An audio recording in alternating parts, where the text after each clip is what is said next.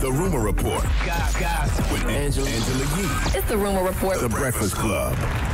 Well, this documentary, Before Anything, the Cash Money Story, is going to be released on Apple Music. That's going to happen on Friday. Initially, this was supposed to come out in the fall of 2016.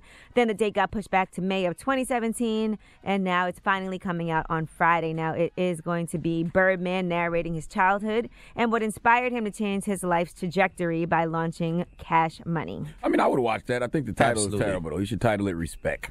Before Anything. You know, he wanted to come back up here to the Breakfast Club recently. So I heard. They want to come up this week, I think. We're all not in town, but I think he's still gonna come.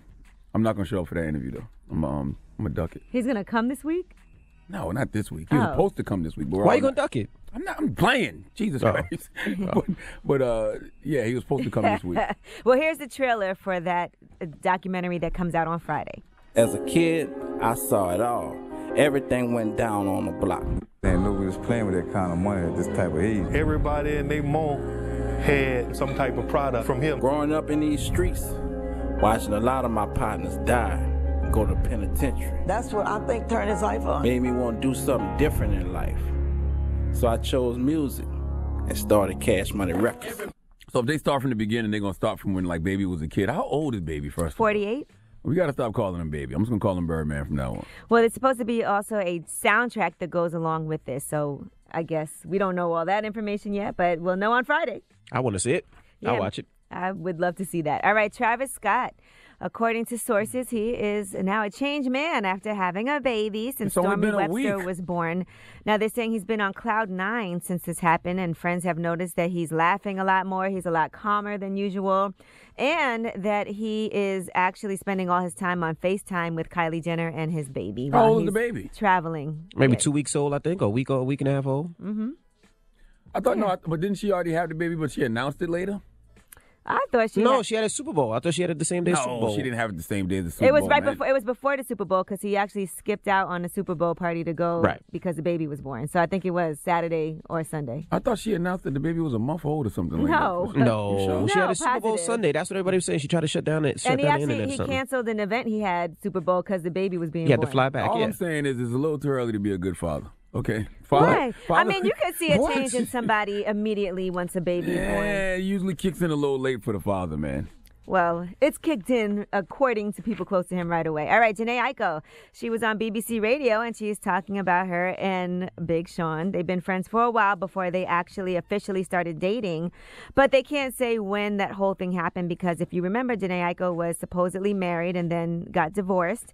And Big Sean was around before that, after that, throughout all of that. And she did talk about in an interview actually going on a date with somebody. It seems like Big Sean because she talks about going to a basketball game while she was still in a relationship. Check it out. He wanted to take me out on a date. I had a boyfriend, but I still went. It was like to a basketball game. You went on the date? Scandalous. But just as a friend, you know, because I was like, oh, yeah, I'll go. Like, I mean, I had never been courtside. And I was like, and he's cool. So, yeah, I'm going to go. I told my boyfriend, like, I'm going to this game. Like we weren't really, like, on good terms. So it was kind of just like, I'm going to this game. You know, he was just like, whatever. Like, it was, like, bad. But he was still my boyfriend, so I wasn't going to do anything with Sean. Yeah, right. Nah, B. No, you can't go. But, I mean, she did say they were on bad terms, though. Still, no, you can't go. I'm going to go courtside at this game. If you want to see me, turn the TV on. And it's a little different for her, though, because her and Big Sean in the same line of work. No, still no. But he did ask her, like, on a date, and she said, well, I'm in a relationship. So it was with the intention of, hey, I can't date you, but I'll go to the game. Yeah, I can't go on a date with you, but I'll go to the game with you and dinner afterwards. Okay. She didn't say nothing about dinner. You just added that in. Yes. Now, here's what she had to say about her relationship ending and kind of deception. We didn't break up because of Sean. We broke up for other reasons because he was married secretly. I didn't know. He was married to his baby's mother, who they hadn't been together, but he wouldn't give her a divorce. Like, and I found this out because she basically told me and blah, blah, blah. She didn't know about the baby mother beforehand?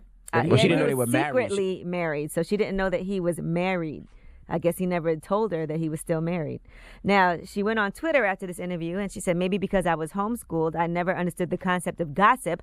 Definitely seems like a high school activity. With that being said, I saw a negative-spirited tweet about myself with lots of retweets and likes based on one quote from a full interview that was about one moment in my life, which I did nothing but go to a basketball game. This quote has turned into gossip because of speculation. Before you respond, continue to read. Yes, I do have time today. In 2012, I was in a relationship with someone who was secretly still married to his baby's mother. The whole year and a half we were together. This person was not Dot, so it wasn't her. I'm gonna be honest with you. Husband. The whole year and a half we were together. I found out, and we began to separate. He moved out of my apartment. We stopped speaking, and then I went to a basketball game with a friend.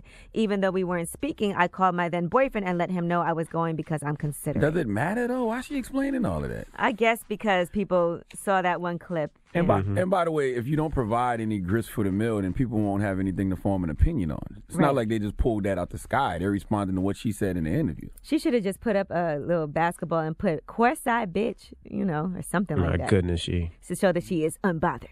All right, well, I'm Angela Yee, and that is your Rumor Report. The Breakfast Club. Every weekday morning. Tune in.